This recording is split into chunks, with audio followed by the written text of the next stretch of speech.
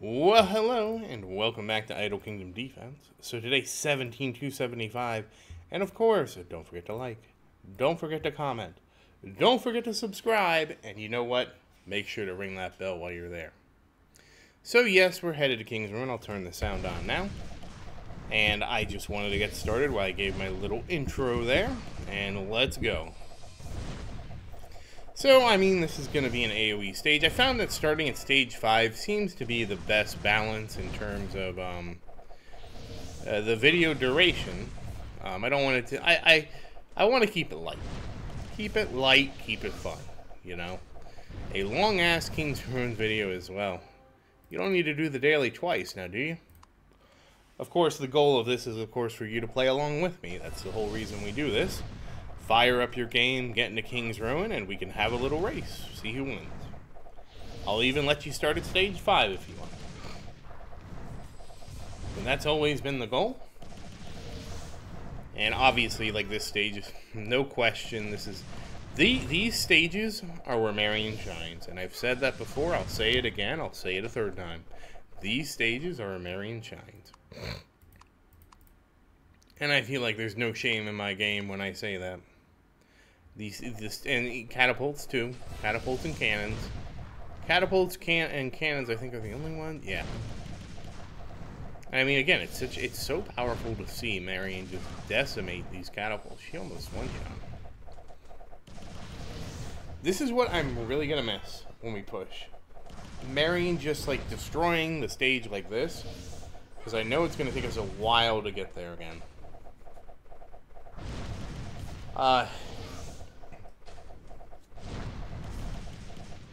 I have to see what my calculations tell me how we get there. You know? I actually don't have any calculations, but I assume that if we are doing this much damage here, and let's see. Like I said, I think it doubles about every 1,000 levels. We're looking at 2 to the 7th, which is 18. Yeah. 7.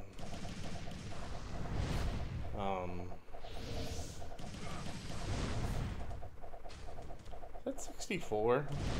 Oh no.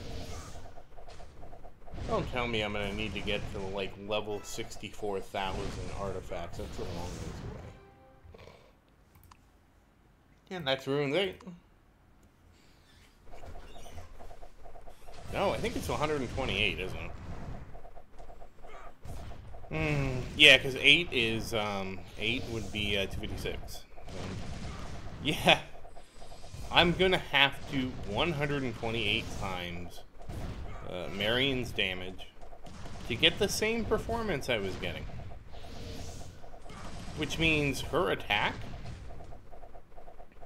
I don't even know, I'm gonna have to, you know, look at it more objectively and make sure I'm not misdoing the... Because the way the artifacts work, they do grow geometrically, but...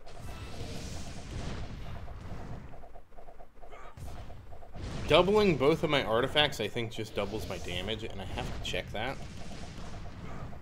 So, like, if everyone, it's close enough that every level is 1%, right? So 100% and 100%. I mean, so level 100 is 100 or 100, and that's 4x.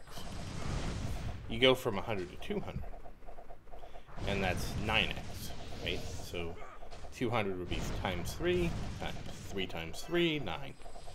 Go to for 300, which is tripling your input, you're going to 16x. Then it goes up the same way. So maybe it won't be as bad as I think. I'll have to check. And let's get our buffs. Buffity buffs.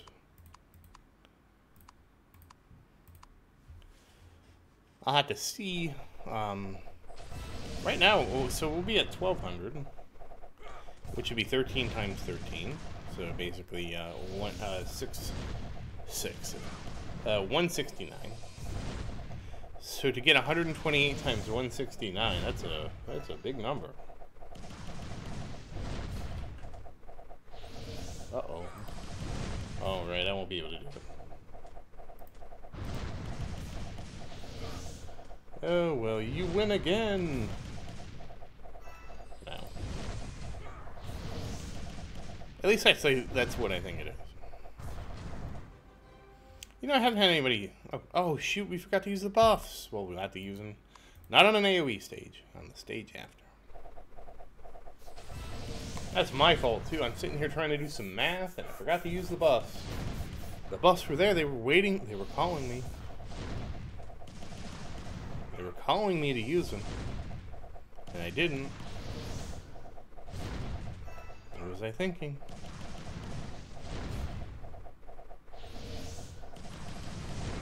Oh, well.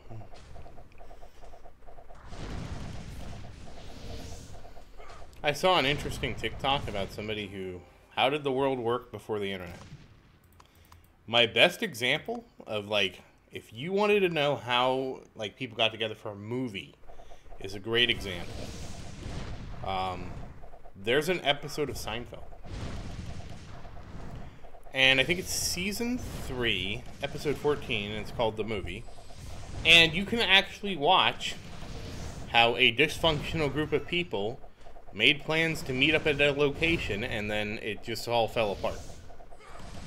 And that's an amazing, like, it's an amazing, to me, time capsule for people that don't understand. Wait, I did use it.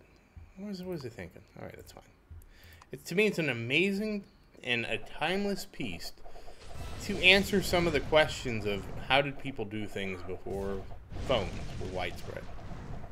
And text messaging was like the 2000, like we'll say mid 2000s. iPhone was, I think, 2007. So I mean, yeah, it was only 15 years ago. Yeah, like maybe 20 years ago before cell phones became widespread. And I don't think they were widespread, but they were becoming widespread. It's crazy to think about how much has changed. But the one thing I'll say is, the one thing I have noticed is there's this Middleton study.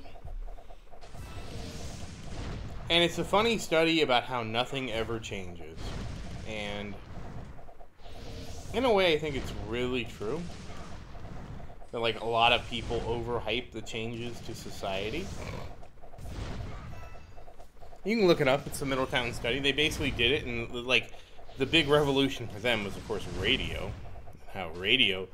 But, I mean, you go back in time, like, Socrates hated books. Because books meant you wouldn't share knowledge orally. You'd read it. But that's a story for another time. So, let's see how we did here. Marion, 63%. Christian still holding in there, 34%. Hey, Vincent. You did it. You're the king of 1%. That's great to see. And finally, Daniel is the king of 0%.